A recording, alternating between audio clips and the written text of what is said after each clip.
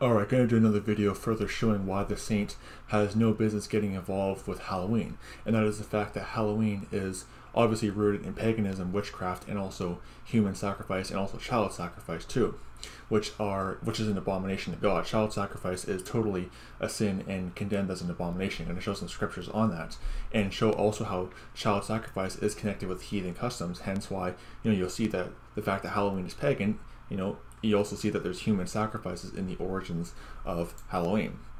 So let's get right into the scriptures. So like I said, child sacrifice and human sacrifice is a sin and an abomination to God. And also you'll see it's connected with heathen customs. Deuteronomy chapter 12, verse 30 down to verse 31 says, "Take heed to thyself that thou be not snared by following them after that they be destroyed from before thee, and that thou inquire not after their gods, saying, How did these nations serve their gods? Even so will I do likewise. Thou shalt not do so unto the Lord thy God, for every abomination to the Lord which he hateth have they done unto their gods, for even their sons and their daughters they have burnt in the fire to their gods." They're basically sacrificing their sons and daughters. Deuteronomy chapter 8. And again, we see the thing is connected with the heathen customs and the customs of the basically people who worship the false gods around them. Deuteronomy chapter 18, verses 10 to 12. Here we see human sacrifice being connected with witchcraft, which again is where Halloween has its origins, and it's a witchcraft holiday. Deuteronomy chapter, and that's not me. Like you'll talk to any former witch, they'll tell you that it's a high day in their calendar. But Deuteronomy chapter 18, verses 10 to 12. "There shall not be found among you any one that maketh his son or his daughter to pass through the fire, or that useth divination, or an observer of times, or an enchanter, or a witch, or a charmer, or a consulter with familiar spirits, or a wizard, or a necromancer. For all that do these things are an abomination unto the Lord, and because of these abominations the Lord thy God doth drive them out from before thee." It's an abomination, but we see again, causing your son and daughter to pass through the fire, and is being linked with witchcraft. And like I said, Halloween is rooted in witchcraft and child sacrifice. It's an abomination to God. The saint ought to have nothing to do with something that's an abomination to God. Okay, 2 Kings chapter 16, verses 2 to 4.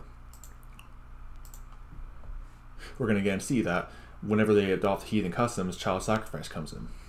2 Kings 16, verses 2 to 4. 20 years old was Ahaz when he began to reign, and reigned 16 years in Jerusalem, and did not that which was right in the sight of the Lord his God, like David his father, but he walked in the way of the kings of Israel, yea, and made his son to pass through the fire, according to the abominations of the heathen, whom the Lord cast out from before the children of Israel. And he sacrificed and burnt incense in the high places, and on the hills, and under every green tree. Notice that too, under every green tree. Kind of a kick at Christmas as well. When you're putting presents under a green tree, you're essentially just doing you're basically doing heathen customs and sacrifices under a green tree. And there's multiple verses of that. I mean, I'm not going to go too much in Christmas. I'll have some videos on that as well in the future, but just wanted to kick that because Christmas is every bit as false and pagan and occultic as Halloween. Let me just point that out. The saint ought to have no business celebrating Christmas either, and in some ways it's actually even more occultic than Halloween, but I'll be covering that in my Christmas videos. But we see there, when they're adopting the heathen customs, the abominations of the heathen, we see that what follows is causing a son to pass through the fire. Heathen customs bring in human sacrifices and child sacrifices, which again we see it's the abominations. It's an abomination to God. So by extension, Halloween is an abomination to God, because this is what it's rooted in: witchcraft and child sacrifice. So just more examples because there is no scripture that outright says thou shalt not celebrate Halloween, but we see that the customs of Halloween are condemned as an abomination to God. Plain and simple. And just in general, like, human sacrifice is just repulsive to just the average person who's actually like sane and in the right mind. So I mean, really any normal person would be repulsed at when they find out the origins of Halloween. So anyway, don't be deceived. The Halloween is not anything you ought to be involved in if you're a saint. Plain and simple. So anyway, may the grace of our Lord Jesus Christ be with all the brethren. Goodbye.